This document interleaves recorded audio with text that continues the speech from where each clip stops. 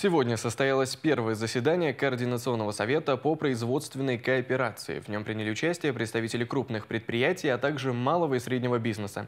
Главная цель – помочь промышленникам наладить новые партнерские отношения. В заседании принял участие и представитель одной из крупнейших в стране стали-литейных компаний из Вологодской области. Фирма заинтересована в замещении иностранного оборудования отечественным. Новых партнеров они надеются найти именно в нашем регионе. Нам интересно, и мы сейчас активно изучаем рынок машиностроительных предприятий. Нам интересно сменное оборудование, оборудование по чертежам для металлургии.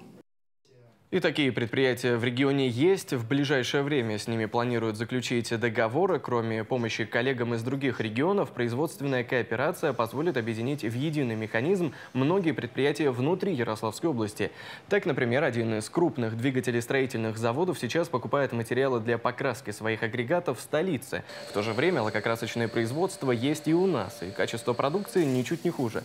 Сейчас между этими предприятиями уже идут переговоры по заключению контракта. К сотрудничеству призывают и предприятия малого и среднего бизнеса. Есть сегодня направления, которые для нас являются непрофильным, потому что мы все равно специализируемся на изготовлении двигателей, на производстве базовых деталей.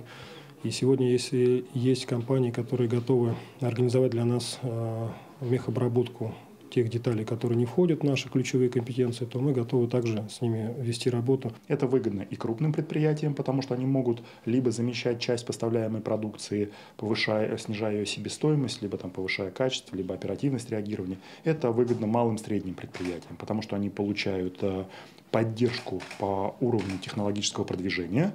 И второе, они имеют определенный объем сбыта.